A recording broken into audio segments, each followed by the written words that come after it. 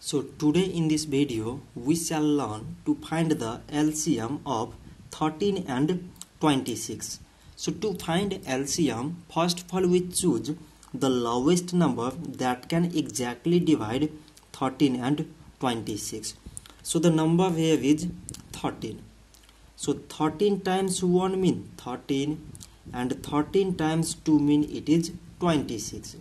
So now at last we have here 1 and 2 which are not exactly divisible by same number.